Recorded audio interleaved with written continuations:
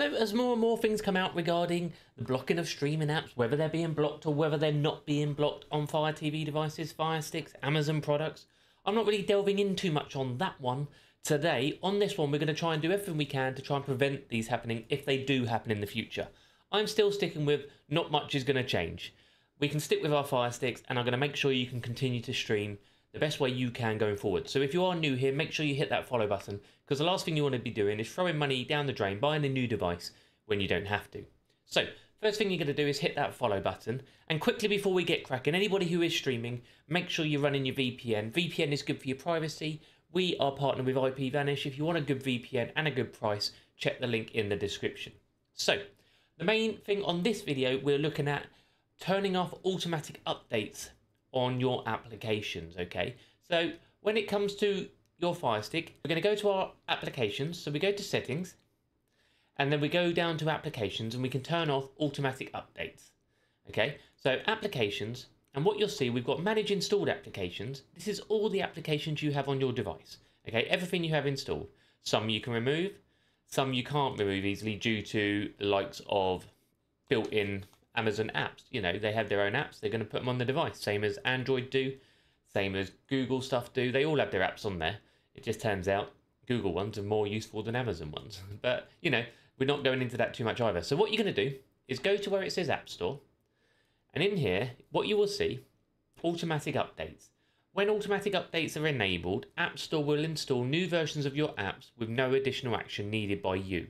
Updates featuring new or changed permissions will not be automatically installed, so if there's a change in permissions, they won't be.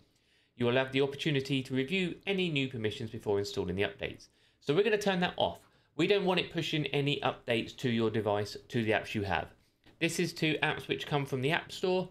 So this is, we don't want them pushing automatic updates to maybe Downloader, which we are using to install other applications. So any apps you get from the App Store, you want to turn this one off for you, okay? This will not affect your third-party apps, because your third-party apps, unless they've got a built-in installer in them, they will not automatically update, okay? It's only if they've got a built-in installer in them. The updates and the stuff pushed from Amazon, if they are blocking an application, normally comes through with a security update. So under your settings, under My Fire TV, and under About, you have check for updates. This is where your security updates come through. And this is where they will push anything if they're going to remove certain apps. And a lot which seem to be being blocked at the minute, yes, they are streaming apps, but they have some form of flag malware within them is why. And it's something to do with the way they are built, or it's something to do with the websites they are connecting to where the movies and TV shows are. So keeping your device up to date is one thing, but the other hand is you might want to try and avoid those updates, because then it might stop them being pushed. But it seems to be something to do with the linking. Was it? All my apps are working fine. Everything I've had on my device are working fine. Some get removed because they're harmful, dangerous. Many are staying on.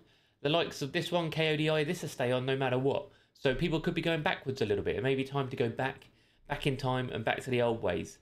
We will see what happens. But most of these app developers are just redeveloping what they do, and they're changing the way the format is run, and there'll be new versions coming through on everything. You know, a lot of the app developers, there is code in there which earns money. That's why some of them get turned off and shut. Because why would they do it if they're not going to earn any money? For the love of it and take all these risks? I'm not sure on that. I'm not too sure on that at all. Many app developers do it for the love, don't get me wrong. But if the risks get too high, they're going to disappear. You know, the likes of, you got this one on here. This one is being used, but they have a pin system. So you go to a website, get a pin, they make some ad revenue. That's how they make their money. When you've got ones on there which are making zero money, you have to question why. Okay? This is a great app, still works very well. They're playing cat and mouse with the system, but it is available, and it's available via this app as well. You know, they're both working. I'm not listing any apps on this video. I want this video to stay online. So I recommend you get those bits done, you get to your preferences, and you turn off anything you can in your privacy settings, so they've got no information on what you're doing, and anything you can in the data usage monitoring as well. Get them all turned off, and then we were safe online. Get your VPN. If you need one, comment VPN underneath, or do check the link. And remember, all we're doing here is trying to save ourselves having to bin the device and move to a new one. If you are moving to a new one, we have got Roku videos out, and we will be having Android TV videos coming again from tomorrow. So make sure you're hitting that follow button, and I'll see you on the next one.